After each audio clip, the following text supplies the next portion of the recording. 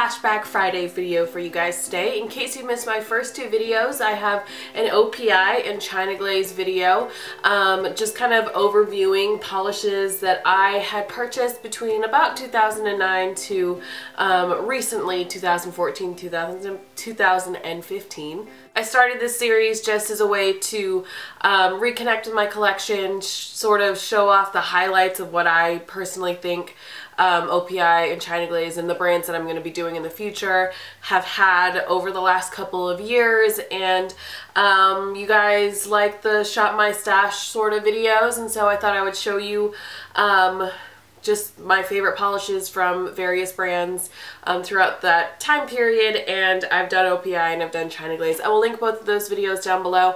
I also will link the website that I did most of my research off of. There is a blog that lists basically every nail polish collection by the year, and it's an awesome resource for any sort of nail polish nerds out there. So I will link that. It will be the first link down below. Today is going to be Essie. This video is going to be a little bit different than the other ones because I haven't really purchased Essie in a chronological way. A lot of it, and you'll see, was purchased in a sort of massive bunch when Essie got huge on YouTube. For me, Essie, when I started collecting, was very much a salon brand. It was very much the baby pinks and the bridal pinks and the work appropriate colors. And when I saw Essie in stores, Essie wasn't available in every single drugstore until kind of recently, in the last like 4 or 5 years. Essie used to be basically only available in salons and beauty supply stores, and you would see the display and it would be just like rows of baby pinks, like 2 rows of different kinds of reds, and then like a couple of different brighter pinks and maybe like 1 blue. So that's where I entered into the nail polish world. That's what my like view of Essie was for the longest time. My very first Essie nail polish was actually the color in Ballet Slippers, which is a bridal, just work appropriate neutral pink color. And this I purchased because I've told this story before, but my mom and her friends really loved that nail polish when I was little, and I just remember thinking Essie Ballet Slippers when I started collecting nail polish. So that was the first nail polish that I purchased from Essie off of an e-tailer. I honestly couldn't pick it out of a shelf. I still can't pick it out of a shelf. If you give me like 10 of Essie's bridal colors, I wouldn't be able to differentiate between them. But Essie's Ballet Slippers was the very first nail polish that I purchased from the brand on my own. I have a couple of other nail polishes that I purchased from Essie before I really started paying attention to Essie. I did the same thing with Essie as I did OPI and China Glaze, where I tracked the tags on most of the blogs that I really liked, Scrangy being the one that I researched the most on. I tracked the Essie tag through all of her posts and found a bunch of nail polishes that I liked. There weren't as many Essies as there were OPI or China Glaze though, because I feel like, again, Essie wasn't really known for color at that point, and they were, and I mean, you can see this in the Retro Revival collection that they just released, promoting some of their old favorites. They're all salon colors except for one of them. One of which would be Starry Starry Night, which was a blue jelly glitter, and that was very different for Essie in my opinion compared to all the other colors that they released. This color in Angora Cardi was very much a favorite from the beginning though. This is like a plummy neutral cream color. It's a perfect fall color. I feel like it looks good on everyone, and I've talked about this basically since the beginning of my channel. This one is Essie's Mint Candy Apple. It's a classic Essie color. It is very, very pastel, and it's really pretty. It's, you know, it is a blue. I'm not saying that there were absolutely no blues in Essie's line. There were some blues, but it was like rare to see this come out of Essie, and I feel like that's why people made a big deal out of it when Essie released this color. Same thing with this. This is Sag Harbor, and this is a really pearly light blue color, which I purchased off an e-tailer. Again, because I thought it was just so pretty and ethereal and just unique in terms of Essie's line. Then there were a bunch of corals that I purchased before I realized that I don't really like the coral tones on me. In fact, I have gotten rid of a lot of Essies in my collection, so a lot of the colors that I had first kind of hauled when I first got onto YouTube and collecting nail polishes. I don't really have them anymore because I don't really wear them, and I never really wore them because they were these sort of corally colors. These two ended up staying in my collection though. This is the color in Cute as a Button, and this is in the color California Coral. They're very, very similar. California Coral is a little bit darker. I ended up keeping these two because they are more pinky coral colors. In spring 2010, they released an entire collection of pastels, and actually there was like one red in it. And I got really excited for that collection because actually Scrangy had really praised the collection. The two that I ended up keeping out of the colors that I had purchased, this one is Lilacism, which I feel like was a massive hit when it came out because it's a light purple, and again, that was very unique for Essie. The other color that I kept was Red Nouveau. This is a really, really opaque, slightly orangey toned red nail polish, and it's not got that sort of jelly formula that a lot of red colors have. This is like pretty much just a cream. These were from that spring collection that came out with Tarte Deco and Van de Gogh. Neo Whimsical was a color that came out in that collection, which were like pastel corals and pinks and peaches, and I didn't keep any of them because I never wore them. After that came out, the Resort 2010 collection came out, which I just recently talked about in my spring nail polish picks video, and that was kind of like, for me, when Essie started producing color and not necessarily baby pinks and salon colors anymore.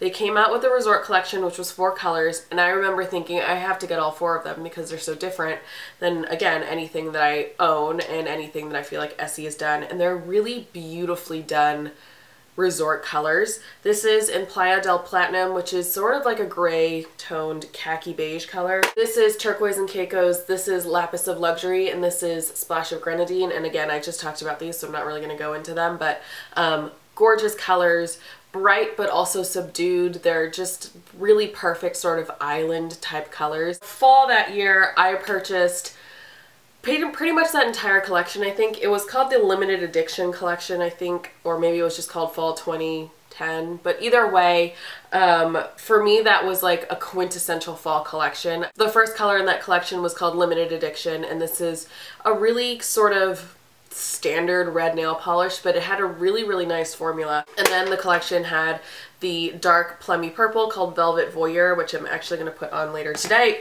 And then there was the color in So Psyched, which is like an army green with a little bit of a pearl going through it.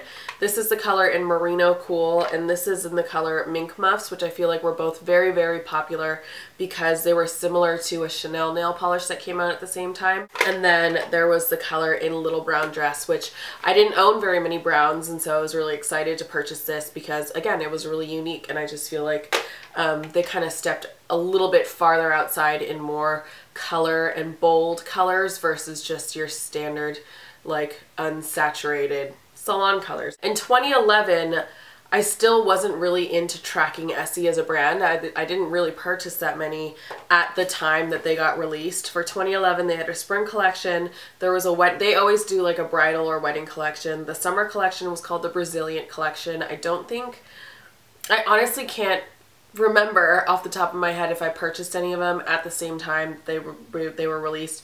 There was a Resort collection, there was a fall collection called the Brand New Bag collection, the winter collection called the Cocktail Bling collection, and then that winter was when they released their Luxe Effects collection for the first time, which was all glitters, and there was one flaky, and it was like kind of strange that Essie was the brand to come out with chunky glitters in the wintertime, at least in my opinion. I purchased the entire collection. There was a chunky silver glitter called Set in Stones. There was a chunky blue glitter called Stroke of Brilliance. There was a sort of gold shimmery top coat called As Gold as It Gets. There was a pink chunky glitter called A Cut Above. The pearly top coat was called Pure Pearlfection, and then there was the flaky that came out, and this was when I feel like flakies, the opalescent flakies, got super popular, and not a lot of people were able to, sorry, I'm gonna shift over, and not a lot of people were able to purchase them because they were kind of hard to find, and at that point I feel like what was it? Picture Polish was the only one that had like opalescent flakies outside of the standard brands. And then Essie came out with an opalescent flaky top coat, and it just, people went nuts for it. And it was so pretty. It's still so pretty. It's still one of my favorite opalescent top coat flakies. So yeah, I remember how big of a deal that was and how just like, it kind of blew everyone's mind that Essie had done that. For 2012 in spring, they had a collection called Go Overboard. I believe that's where this color came from. This is in the color Absolutely Sure, and it is a very, very soft, slightly green toned cream color. It's like a green toned white cream, and it was really, really pretty and really ethereal, and something that I feel like not a lot of people talked about. The other color that I picked up from that collection was called Go Overboard, and it is a teal cream. And then they again had a wedding collection, a resort collection. Their summer collection was the Bikini So Teeny collection, which is where Bikini So Teeny came from, which I did not purchase at the time. And then they also had a metallics collection that summer, which I was not super impressed by. I picked one up just to kind of try it out. It's called Blue Rhapsody. I ended up liking it because I obviously kept it, but I don't get a ton of use out of it because I don't wear a ton of sort of super metallic colors like this. For fall, they had Stylenomics. They also had Yo Gaga, and then winter they had the Leading Lady collection, which I purchased two colors from. I feel like I may have purchased some throughout the year of 2012, but I honestly can't tell you if I bought them that year or I bought them later, and I'll tell you again why I bought them later. But for that winter, I definitely sought out these two. This is Leading Lady, which is a red jelly base with a red glitter going through it. It's not got the greatest formula, but it is a really pretty color. And then this is Beyond Cozy, which was my favorite. I think this was like at the time in the winter one of my favorite colors to wear just in general, and it was one of the most pretty like Essie colors that has come out. This is a sort of platinum micro glitter, and I purchased a couple of these. I have a backup of this because it's a really beautiful accent nail. So in 2013, the spring collection was the Madison Avenue Hue collection, and I honestly can't tell you like any nail polishes from that collection that were like big. Like I feel like not a lot of people went crazy for that collection in particular. However, on YouTube, that's when like everyone went crazy for Essie. I feel like Ingrid, Miss Glamorazzi, just like suddenly started liking Essie nail polish, or started talking about Essie nail polish, I guess, because she claims to have liked Essie nail polish forever. But she really only started talking about them at that point, which made Allison and Marique's talk about them, which made Elle, All That Glitter, talk about them. And it's just like, it sort of spread from there. Suddenly everyone was super into Essie nail polish. Like Nikki Philippi, Fleur de Force, Tati, like it just, like Essie just exploded on YouTube. And it kind of made me wonder, like, why now? Like, why is suddenly like everyone's super into Essie? But it also made me want to be super into Essie, so I went and sought out a lot of the Essie nail polishes that all these girls were suddenly talking about, and it made me think like, but I've been into nail polish this whole time, and now you guys are into nail polish and you like Essie nail polish? But again, it made me go and seek out I guess Allison and Marique's was always into nail polish and always did nail polish hauls, and so she was different than everyone else, but suddenly everyone else wanted to like talk about Essie, and it was strange. But it made me go and seek out a ton of Essie nail polish that I had until then kind of overlooked, both from their core collection and from random other collections that had been released over the last couple of years that I may have missed. I remember Ingrid talking about Fiji all the time, so I picked up Fiji. It's a bright pink pastel color. It's very similar to OPI's Mod About You. She also talked about Vanity Fairest, which is a bridal pink color, but it has a shimmer running through it. I actually really like this one. This one I wear all the time. All the time, meaning whenever I seek out the bridal pink colors, it's one of like the three that I pick from. And then she also talked about Essie's Watermelon, which is a bright pink cream. Bahama Mama got crazy big on YouTube because Ingrid was like, it's a great fall color, and then everyone was like, look, it's a great fall color. And then Ingrid also really liked Knockout Pout, and she also really liked Ladylike, so I picked up those. There's a lot of like YouTube made me buy these Essie nail polishes in this part of this video. And then I remember Allison talking about Moochie Moochie. She talked about barefoot, topless and barefoot, and then she talked about Saint Tropez, and then I just, through being at the Essie stand all the time, ended up picking up Mademoiselle, which is like a jelly pink bridal color, and Master Plan, which was from a previous collection, not their core collection, but I think from one of the 2011 collections, which is sort of like a gray fall color. I also picked up Cocktail Bling, which was from like 2012, which is like a grayish, slightly blue tone color. And then I picked up Trophy Wife, and I picked up Aruba Blue, which are both very, very bright, metallic-y, foily colors. And then I also picked up Marshmallow because somebody, I think it was Scrangy, one of the nail polish blogs, talked about how this was great for jelly sandwich glitter manicures, so I picked this one up specifically for that. So like YouTube kind of made me increase my Essie collection by like 3. Like I tripled my Essie collection because of YouTube. For 2013, after their spring collection and after it got kind of huge on YouTube, their resort collection was another one that I really, really liked. In particular, these two colors, this is First Timer and this is In the Cabana, were really bright sort of turquoisey and green colors that reminded me a lot of the resort collection in 2010 that I absolutely loved. They had a summer neons collection, then they had a bridal collection. Their summer collection that year was called Naughty Nautical, and then they had a fall collection called For the Twill of It, which came out with the color After School Boy Blazer, which is a very, very, very dark navy blue color, which is really gorgeous, and I love this one.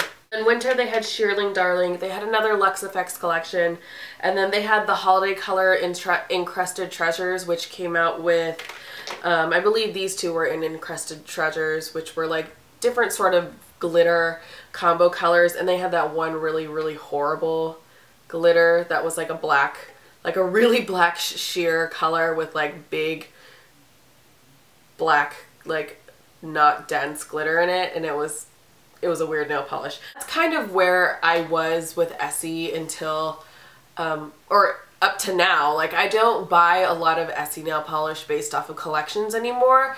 I tend to just go to the Essie stand in CVS or Walgreens or whatever, because I believe in 2013 or 2014 that's when Essie became available in all drugstores in the US, and so it was a lot easier to find Essie nail polish. So now for me the habit isn't to go look at Essie collections online, it's just to kind of browse randomly through Essie core collection colors or Essie stands that are available in the drugstore and just kind of randomly pick out colors that I want to purchase. I honestly don't remember the last time I wanted to purchase an entire Essie collection, because it's either there are colors that have been done before or I just like don't need them.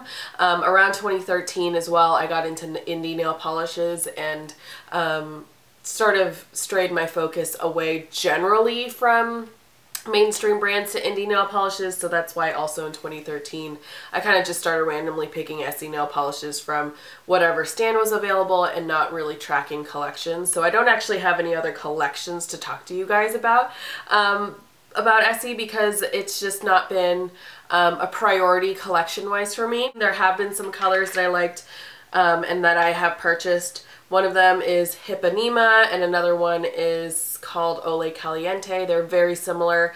They're sort of bright, slightly orange toned, brighter neon corally colors.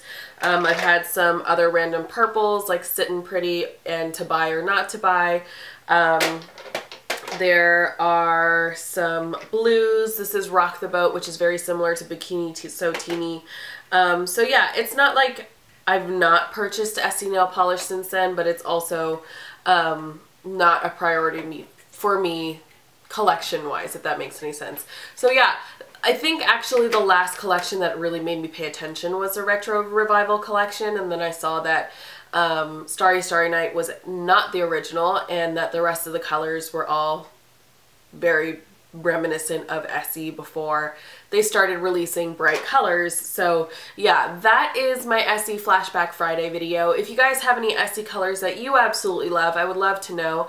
Go ahead and list them in the comments down below, because I have been reading all of your comments. I'm sorry that I got sick last week and so I couldn't upload last week and kind of get back to you guys on comments and stuff, but I will be getting back to that and getting back into my routine. You guys can probably hear that I do still sound a little bit sick.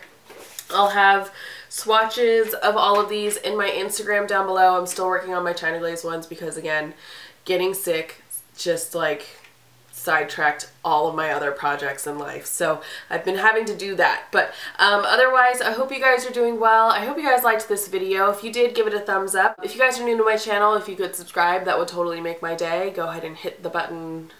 I believe it's actually down below now. I think YouTube has changed like where the subscribe button has been forever. They change it all the time. But anyway, if you could subscribe, that would totally make my day. Next week I will have my Zoya video up, which will go back to kind of doing more collections, because they're actually pretty good on coming out with like good collections in a timely manner all the time. So yeah, I hope you guys are doing well, and then otherwise I will see you guys soon.